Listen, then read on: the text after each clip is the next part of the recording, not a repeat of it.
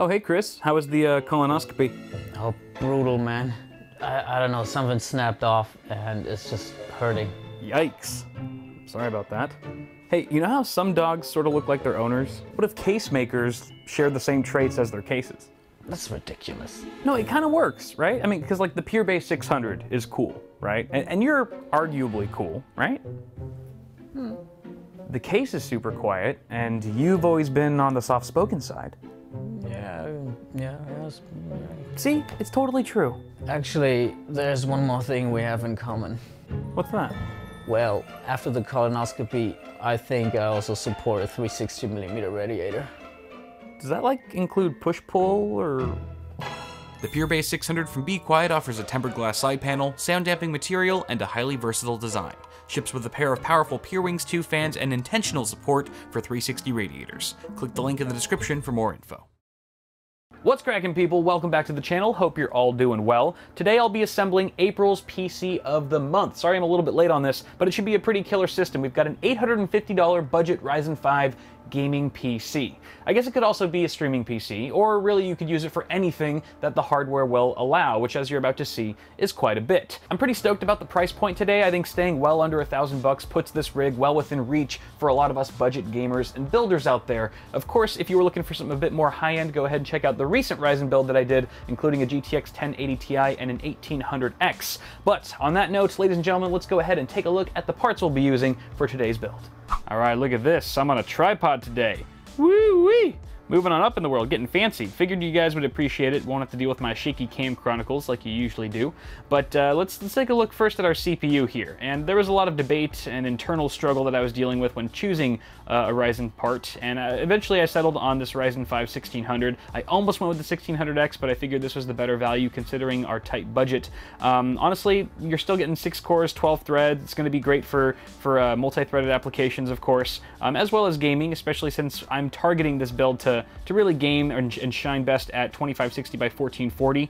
You can definitely get away with that, and we'll talk more about that later, but I think the 1600 is a good call. It's a 65 watt TDP part, so we don't really need too much cooling power, and with the included Wraith Spire, which you can check out my full review of in the top right corner of the screen if you haven't seen that yet, I think we're going to be saving quite a bit of cash this way so that we can actually dump it into other more important parts in our computer.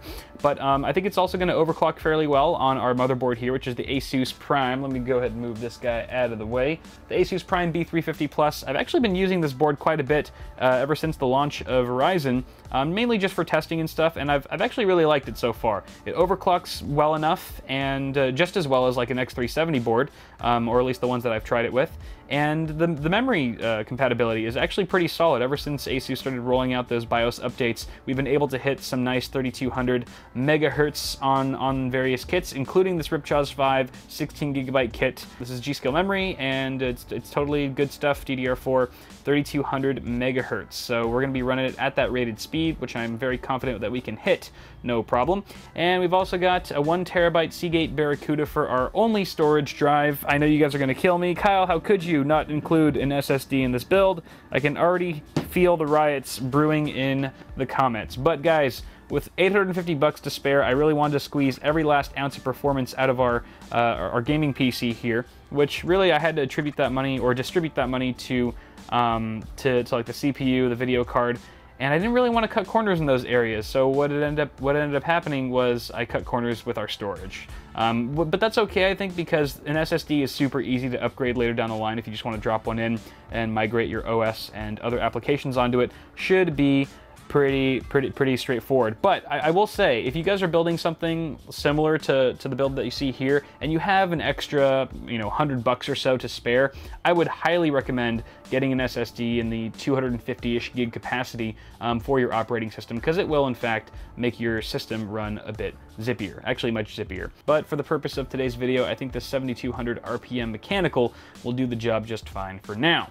Moving on to our power supply, we've got a 550 watt EVGA unit. This is just a very generic sort of budget-oriented power supply here, and I actually thought when I purchased it that it was 80 plus certified, at least 80 plus bronze. It's not. There's no 80 plus rating on it, which is kind of strange, but I'm still fairly confident that it should be okay for our needs. So, I mean, you could expect maybe 75% or so efficiency as opposed to 80 plus. See what I did there? But honestly, we've got a low TDP part here for our CPU. Even if we overclock it, I think that's not going to draw too much power at all. And we've also got a fairly power efficient video card here from AMD, the brand new RX 580. This in particular is the Power Color Red Devil. Comes factory overclocked with a bit more headroom, but the RX 580, which just launched, but from AMD not too long ago, is quite a bit more power efficient as well than the RX 480. Even though it's using the same Polaris 10 GPU in there, we should be able to get away with, you know, a non 80 plus certified power supply. At least I would hope so. Hopefully this build doesn't melt or incinerate by the end of it all. Let me go ahead and adjust the camera angle. Shaky Cam Chronicles are back again. Woo! And finally, we've got our case of the hour. This is the Spec Alpha from Corsair as part of their Carbide series. It's only about 75, 80 bucks, so a super budget-oriented case. Great for a build like this. And a lot of you guys have actually been requesting that I do a build in this chassis, which I was like, well, yeah, if there's enough request for it, then I will. So here it is. This is going to be my first time building in it personally, so I'm not sure what to expect. I haven't really seen a full review of it yet. It's been more or less well received from what I understand, but it's always different and nice to just experience it yourself firsthand. So looking forward to building in this sucker today. Hopefully it doesn't give me too many problems. But those, my friends, are all the parts for today's build. Overall, I'm very excited to put it together. I think the end result is going to be glorious. So let's go ahead and kick it off to a quick time lapse and get to building.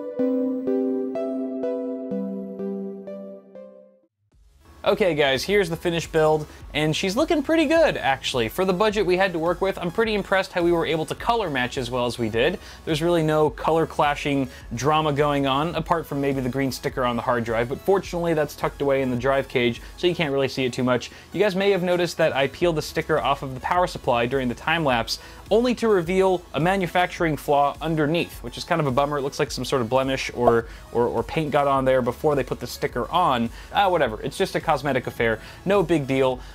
Cable management in the Spec Alpha wasn't terrible, it wasn't great either. At first I thought it was going to be really rough because there's hardly any room from first glance behind the motherboard tray, and then you realize quickly that the back side panel actually is indented, so it does give you some extra space there, but sort of minimal with the tie down points. I wish there was a few more of those, and the included zip ties with this case are just too short.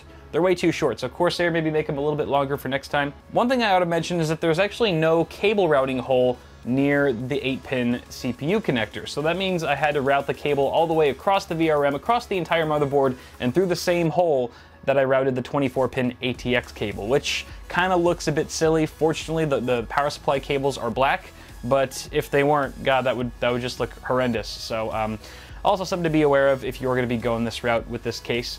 There's also, you know, you can sort of see the cables coming through the right side of the motherboard tray there, so it doesn't look the cleanest. I could have spent a bit more time tidying that up and making sure that they're not visible from this side of the case, but that's added time that I didn't really want to spend.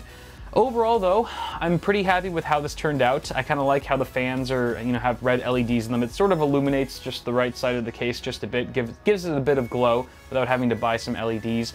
But overall, very happy with how this turned out. Stay tuned for part 2 where we do a full analysis. We do all the gaming benchmarks, overclocking, acoustics and thermals, and that sort of thing, so it should be very fun. But guys, let me know what you think of this build. 850 bucks. I know for sure we can definitely do 2560 by 1440 gaming with the majority of titles at pretty decent settings. But let me know what you guys think, if this is a good value, if you like the parts list for this month. And yeah, love to hear your feedback. As always, thank you very much. Toss me a like on the video if you enjoyed it. Also, feel free to subscribe to the channel for more tech stuff coming at you really soon, and check out Bitwit Ultra, my ad-free early access channel, for just $1.50 a month. First 2 weeks are completely free. You can back out anytime. Have a good one, guys. Thank you so much for watching. Once again, I'm Kyle with Bitwit, and until next time, I'll see you guys in the next video.